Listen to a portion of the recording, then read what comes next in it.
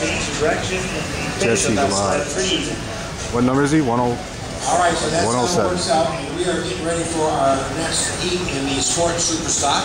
It'll be Kyle Sackett out here in lane 1 in the 7X sled. Whitney Colville in the 11 in lane 2. The number 23 is Woodman Peters.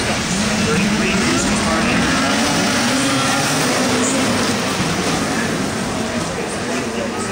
Marshall High. There you go, make it up there. There you go, make it We have up. a sled.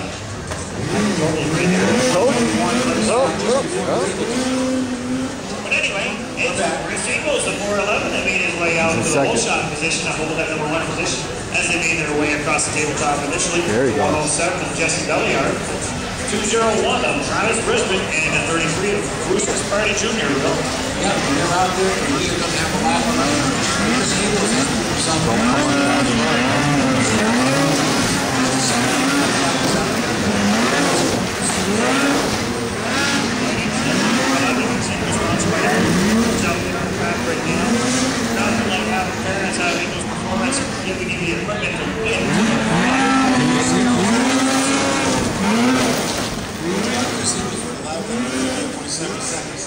too bad for this category. Again, Jesse Belleard he's still second. Travis Brisbane has moved himself into the 3rd place position in the world sled, and we're looking at an exciting race on the way right here. I would think that the Ingles performance team very happy. It's not just a sled race. It's all the heart and ability to get yourself to hold that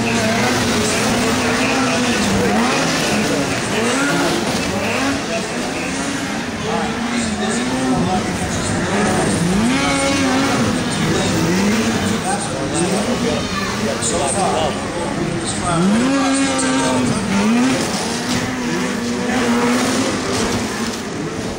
green flag is out, the race is on, and everything is clear, and that's the way we like the radio start.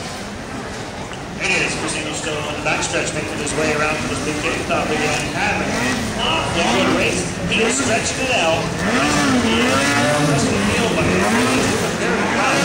So Chris is having a great run.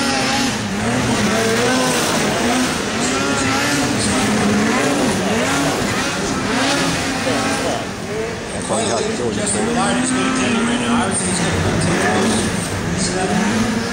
right now.